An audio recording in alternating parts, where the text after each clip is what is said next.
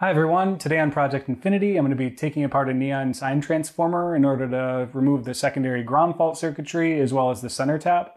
This will allow me to use it as a high voltage power supply for a number of scientific apparatus, but particularly my fusor project.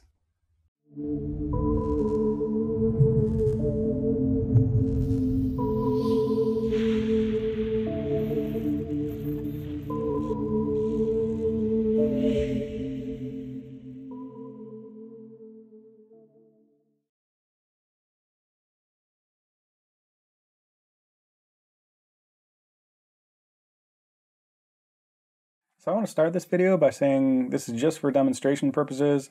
I'm not an electrical engineer, and know what you're doing before trying anything like this yourself. I'm only showing you how I made my power source, and I can't claim that this is the right or the safest way to do it. So neon sine transformers are durable, cheap, easily accessible, and can deliver up to 15,000 volts. This makes them really attractive for use in my fusor project, but they do come with certain pitfalls.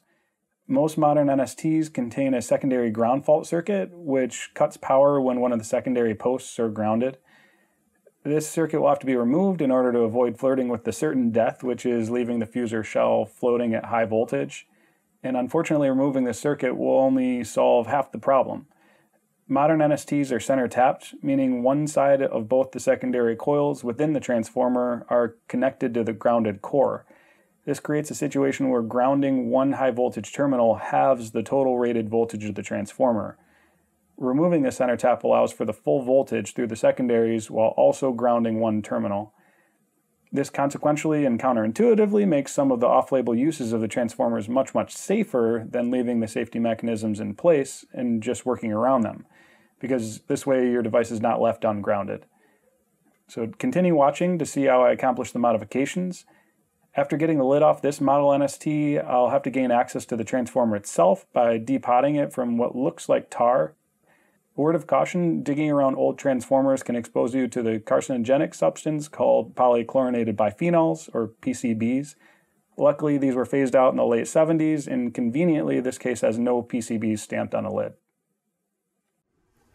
All right, so just going to take a little chunk of this tar and then put it in the Petri dish, because I'm going to test it just to make sure it is tar and not epoxy, just to make sure. All right, so there's the tar. This is mineral spirits. It's heated up a little bit so it dissolves a little faster. Yep, for sure. It's definitely tar. This would not dissolve if it's epoxy. So I know I can heat up the mineral spirits a little bit and clean up the rest of the parts after I melt out the tar. It's perfect. All right, so now that we know that this is actually tar and not epoxy, we can actually get it out of here or use the heat to melt it out. We can go ahead and get rid of the secondary ground fault circuitry. We know that this is part of the circuitry, these wires. This is obviously just part of the circuitry. So is this ground. And that just leaves us with these 5 wires. They go back to the transformer or from the power line in. So we can just cut these off.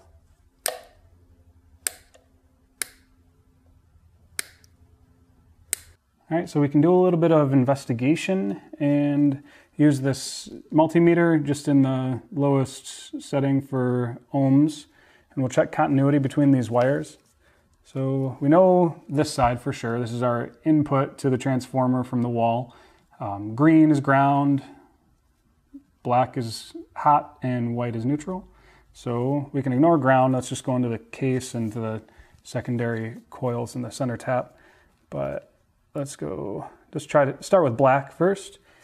And looking at the setup here, I mean, you can see these wires kind of go in this direction. So there's one black and one white, so I'm only assuming that those are from the wall. So let's go, currently we're on black, hot from the wall. And yep, we have continuity there.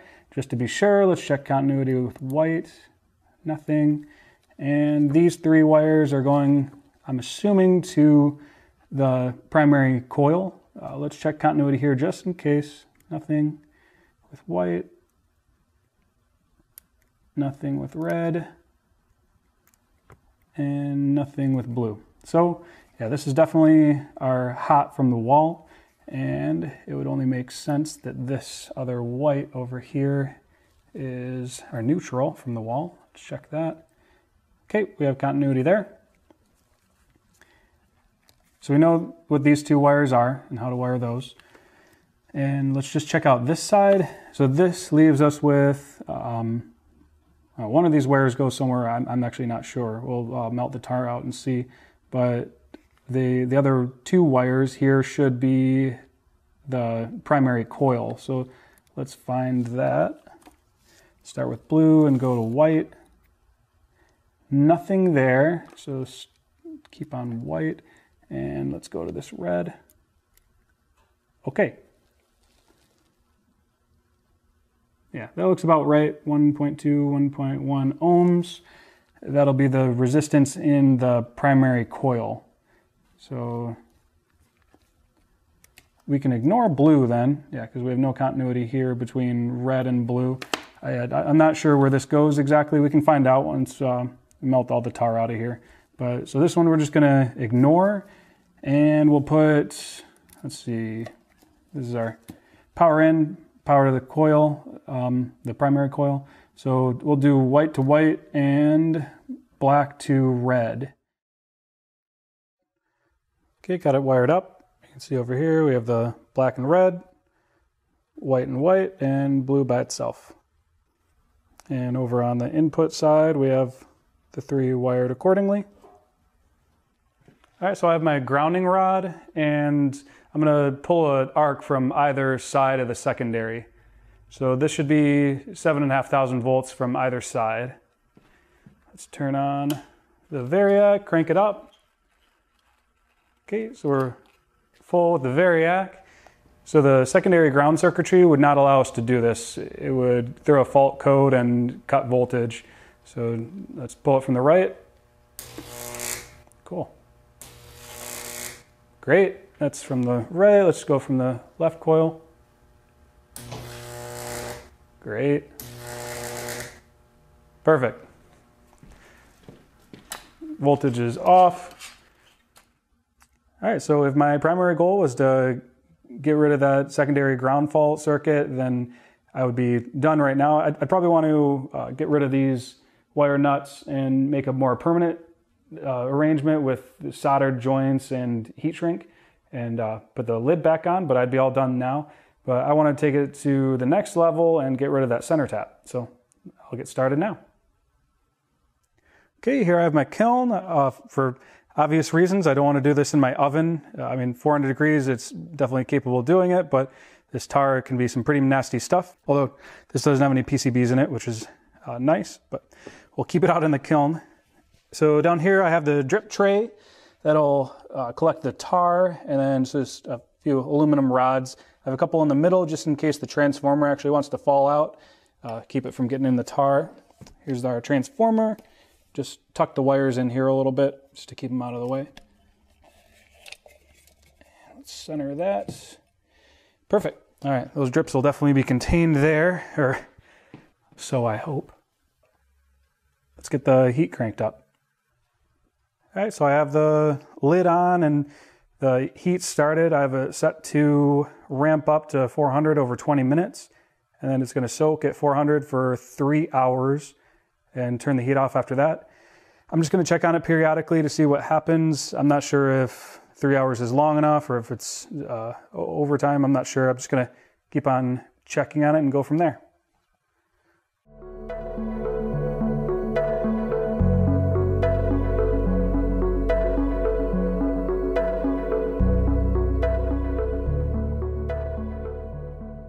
All right, so after 3 hours of heating, it shut off, and I just let it cool overnight. It was pretty late, so I'm picking it up today. Let's see what we have.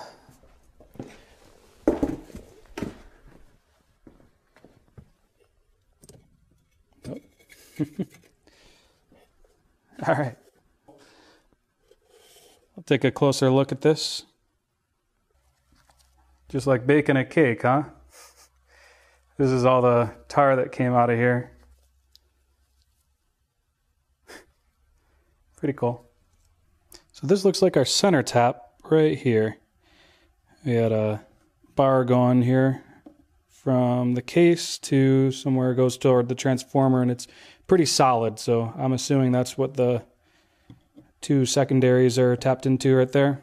So that's definitely what we'll be removing, although I'm going to take the whole transformer out of here and put it in a isolated plastic box and fill that with oil. So I'm just going to go ahead and get everything out of here.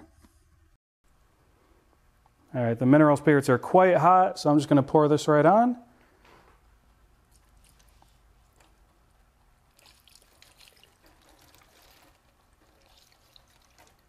I'll reserve some for later. For now, I'm just going to use a paintbrush and kind of wipe it off and see how clean we can get this. I'll probably just do this off camera because I don't want to keep on turning the record on and off and get my camera all tar and mineral spirit covered. So see you in a little bit. All right, I think that's about as clean as I'm going to get it. This is the primary and then the two secondary coils. I've removed a lot of insulation shrouding the secondary coils. I think I'm just going to clean this up and then reuse it. I'm not sure. I think this is mica. I'm not entirely sure. But I think along with that and the oil, I'm going to submerge the whole thing in. We should have enough insulation, hopefully anyway, that we don't have any arcs. So this soldering joint over here, I found out that's actually where the blue wire was connected. I snipped that off because we don't need it. That wire was to the center of the secondaries. So as I very frequently do with projects like this, I'm kind of digging myself deeper and deeper into a hole. But see, between the core here and the top of the secondary coil, there is just a tiny amount of wiggle room in there. So it's really difficult to get any insulation. This is just some cardboard, and that'll be impregnated with oil, but I just want it to be way more robust. So I noticed that this core is manufactured with these welds up here and on the other side. So if I just grind these welds off, I think I'll be able to pop the top of the transformer off and then just slide all the coils off, and then I can wrap the center with Kapton tape. Beautiful.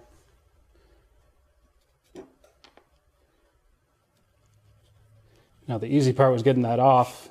Might be a little tricky putting it back together, but there we go. Yeah, these are connected in series still, so this will allow me to get this cleaned up quite a bit more too. Awesome. All right, so I filled this up with some hot mineral spirits again. So let's just go ahead and place all this in here. That looks pretty cool. All right, so this is after the hot mineral spirits bath, and I cleaned them up a little bit more, and I also wanted to get rid of all the mineral spirits inside the windings. So I threw it in the kiln again at 400 for about 2 hours and let it cool overnight, and a little bit more tar oozed out of the coils too, so I'm happy I did that. It'll allow more room for the insulation oil to seep into the windings, providing more insulation and also cooling it better. So I guess I'll go ahead and start wrapping everything up in Kapton tape. All right, I had the center all wrapped up, and I wrapped up these parts as well just for redundancy, and I left these top and bottom bare just because there'll be more than enough of a gap here for the transformer oil to insulate adequately. I realized that I had never really explained the Kapton tape I have here. It's a polyamide. This is 1 mil thickness, which you can see it's like quite thin, and it's wonderful stuff. The dielectric strength is 7,700 volts per mil. So I wrapped this up at least 5 layers, so more than enough insulation around the core now. Here are the magnetic shunts that I removed. And on second thought, I think I'm actually going to keep these in place, but instead I'm just going to remove some. So there are 11 here. There are 11 on the top and bottom, separating the primary and secondary. So I'm going to remove 3 and then replace them. And what they do is essentially block the magnetic flux between the primary and secondary coils. So they produce a flux around here, and these block them and kind of short out the the transformer and instead make the magnetic lines go around here to the core and back to the primary when the secondary draws more current. So it's a current limiting function, but if I remove them, or remove some of them, then it increases the amount of current that can be output from the transformer.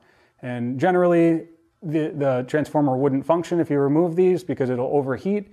And I think I can get away with that because the extra heat that it's going to be producing will be mitigated because instead of being in tar, it's going to be in a fluid, the transformer oil, and that'll keep things a little bit cooler and more isolated.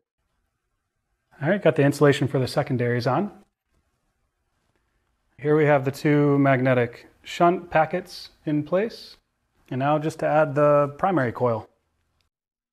All right, almost fully reassembled, just have to weld the core back together. Here we go.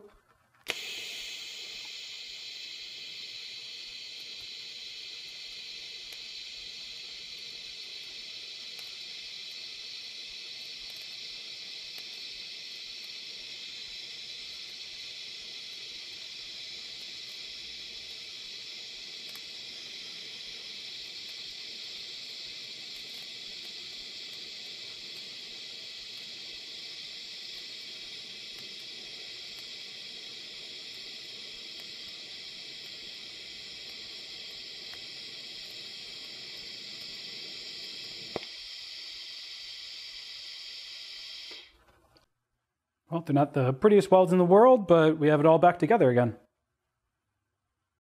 Okay, everything's all wrapped up. A little less visually appealing, but it's all secured. I soldered connections to both the secondary coil terminals, and you can see we have 17.78 kilo ohms between the two, so didn't ruin the coils in this whole process, which is always a relief. And then you can see here, the primary coil, let me turn this to the lowest setting. Yeah, 1.1 ohms. So awesome. I think we're all set to build an enclosure for this.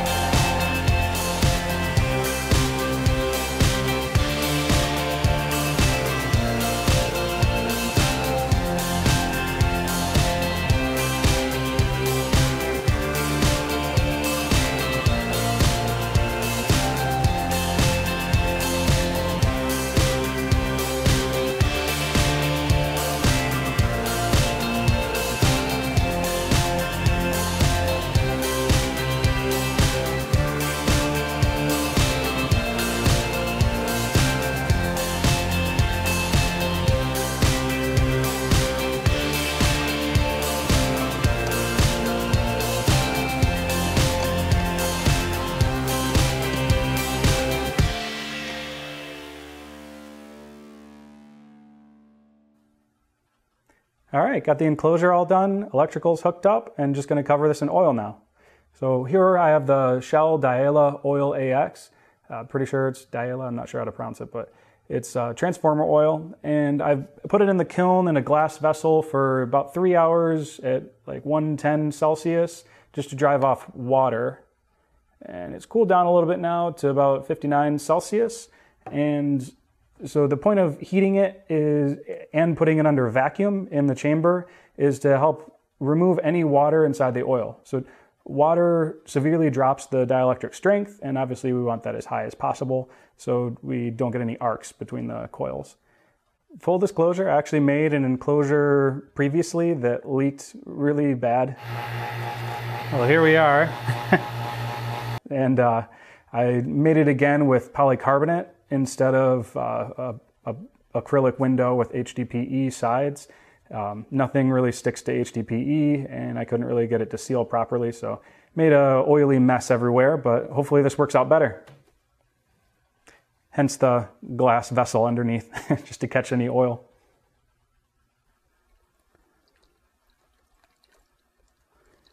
I think I'm just gonna fill it about halfway, because this will probably foam up when we pull a vacuum on it.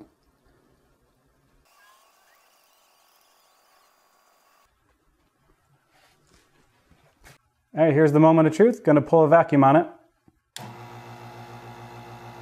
Nice. Looks good so far. Ooh. Oh yeah. This is exactly what we want. Awesome. You can see the foam is the oil getting pulled right into the coils. Awesome.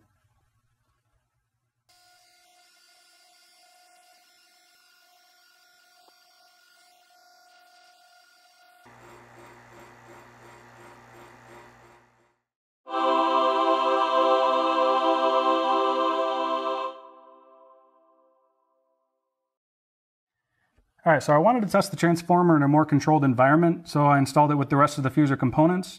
And there's a lot going on here, but as a brief overview, here we have line voltage in, supplying the primary coil of the transformer. And then from the secondaries, we have high voltage out that go to the full wave bridge rectifier. These are high voltage diodes that are packed in paraffin. And then from there, we exit the power supply and go straight to the fusor cathode. The electrons jump through the vacuum and return to the grounded fusor shell, which acts as our anode. And then on the return path here, they pass through this coil of resistance wire, which shunts a little bit of the current to an ammeter so we can measure the current of the system. And then some current also trickles through the high voltage resistor, which is also under oil. And this acts as a voltage divider and allows us to monitor the voltage through another meter.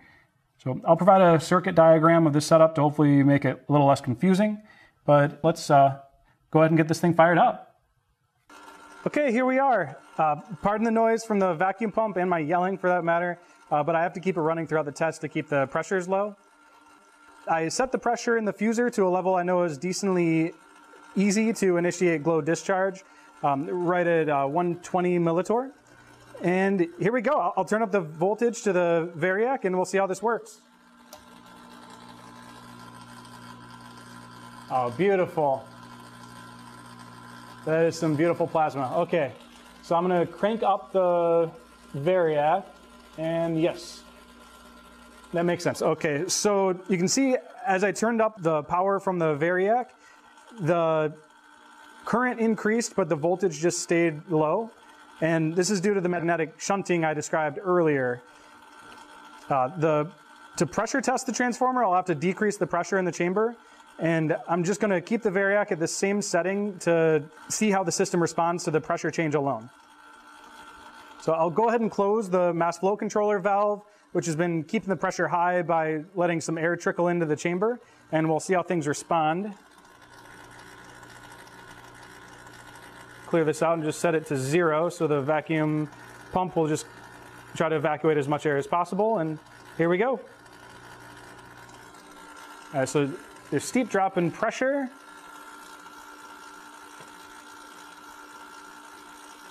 Awesome. Awesome. All right, yeah, and there goes our plasma. That's plasma extinction. So To explain this, while we are decreasing pressure, it's almost better to think of this as removing molecules of air from a fixed volume. If we decrease the number of molecules in the chamber, the current will decrease. There are less molecules for the electrons to ionize, all while keeping the variac constant. So because the secondary coils are drawing less current, the shunts are no longer acting like an inductor, and they'll allow the voltage to increase. So the voltage did increase, but then we had glow extinction because I'm not giving it enough power to continue ionizing the gas that remains in the chamber. So I'll go ahead and turn this up and see what kind of voltages we can get.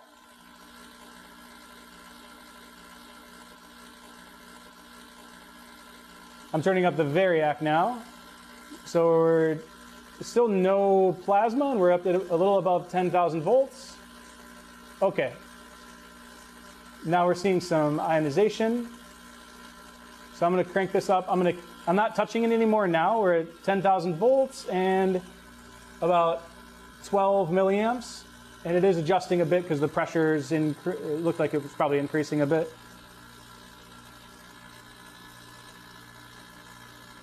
Awesome. So yeah, the voltage is still continuing to increase and the current's dropping. I'll still crank it up more. Okay. And this is almost maxed out. That is maxed out right there. About 14,000 volts and about 13 milliamps. So I'm going to turn this down because I heard the Geiger counter roaring. About above 15,000 volts, the X-rays are strong enough to penetrate the vacuum chamber and then go through me, so I don't want to keep it there very long. But no, this is beautiful. So unfortunately, we'll never have the full rated voltage and full rated current at the same time because of the shunting, but because I made these modifications, I can definitely get away with much more than this transformer was designed for. I am quite happy with this, and thank you so much for watching.